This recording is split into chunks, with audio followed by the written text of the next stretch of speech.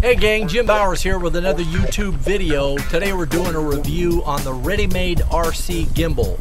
It's a 2-axis brushless gimbal put out by ReadyMadeRC, but this gimbal is actually made by Feiyutech.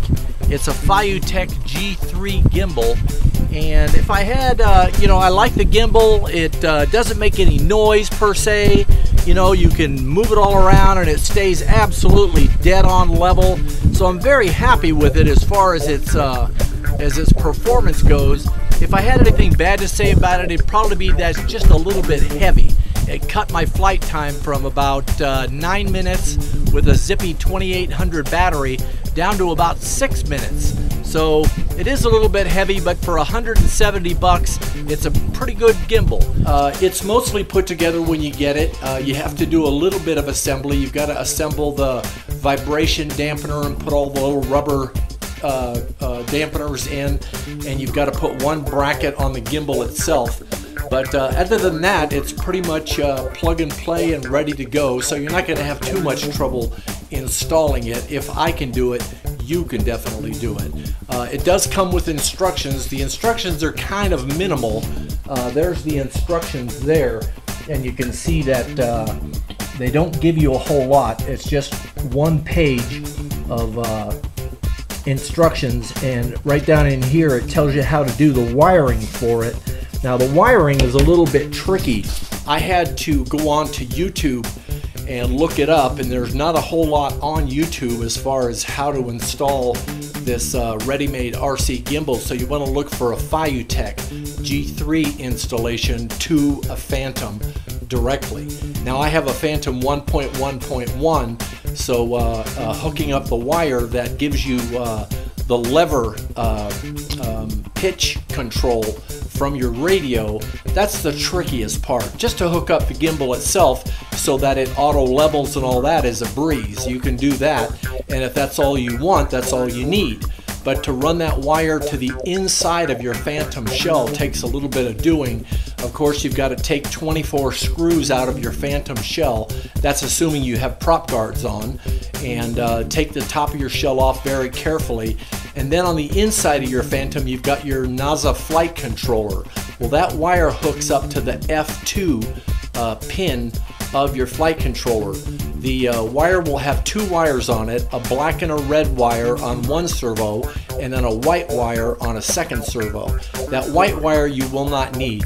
You only want to hook up the black-red wire to the F2 port. So, and it only goes in one direction. So just hook that up to the F2, and then you'll have your lever on the back of your radio, which will give you pitch control. Let's take off and see what kind of footage we get out of this ReadyMadeRC gimbal.